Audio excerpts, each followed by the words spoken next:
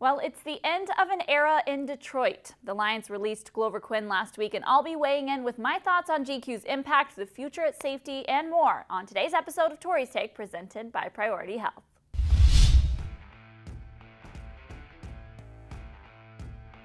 Business is business in the NFL, and the Lions did what they had to do in releasing veteran safety Glover Quin last week. Look, most of us were prepared for the possibility of the Lions being without Glover Quin this year, if for no other reason than he was contemplating his own football future.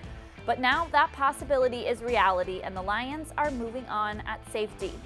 There are always money implications to moves like these, plus the fact that the Lions like what they have in second-year safety Tracy Walker.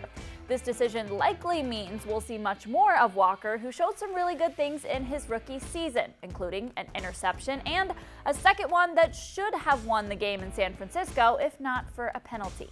But Quin's departure was significant enough to warrant a statement from General Manager Bob Quinn in which he said, quote, "We thank Glover for his countless contributions to the Detroit Lions during his 6 seasons with our team. Since joining the organization in 2013, Glover exemplified everything it means to be a true professional in this league, as both a competitor on the field and a leading voice in the community." While teammates weighed in on social media saying how much he meant and how much he'll be missed. And since this is my take, I can say he was a huge asset to this team, both in his play on the field and his leadership. A free agent signing in 2013, he was a stalwart in the secondary. I've always enjoyed watching him tackle in the open field, and my first season with the Lions was his Pro Bowl season in 2014, where he led the NFL in interceptions. Looking back at what the Lions did on the field that first year I was here, that was certainly one of the highlights. In the locker room, he was a leader, and no doubt through his expertise and knowledge, he helped along the development of Darius Slay, Quandre Diggs, and Tracy Walker. From a pure media perspective, he was always willing to answer any question and always treated us with respect and patience. As Bob Quinn said, he really did exemplify a true professional in the league, and the Lions are better off for having had Glover Quin on their team. Speaking of eras and other roster moves last week, the Lions did re-sign veteran long snapper Don Muhlbach. You know what they say, death, taxes, and Don Muhlbach. It's no surprise the Lions are keeping him in the fold as John Bonamego returns to coach special teams.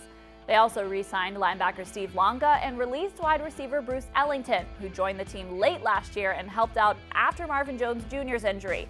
Could the parting with Ellington mean making room for new wide receivers in the draft or free agency?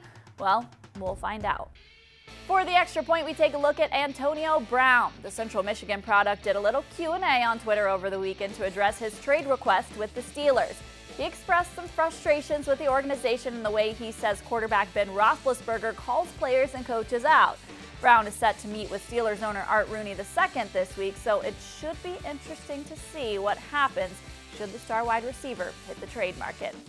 All right, that's it for this week's off-season edition of Tori's Take, presented by Priority Health. From Xfinity Studio, I'm Tori Petry.